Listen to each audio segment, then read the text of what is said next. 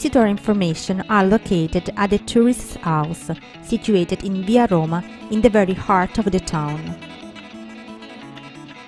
In the past, the building was a warehouse, used for tobacco storage and processing. The tourist's house offers visitors options for learning about the cultural heritage of the town, for example, booking a guided tour or to discover interesting facts and information about the area.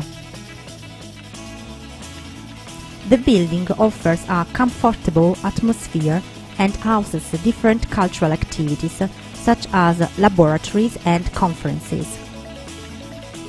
Moreover, in the main room, one can admire the old municipal clock, recently restored for the enjoyment of the public.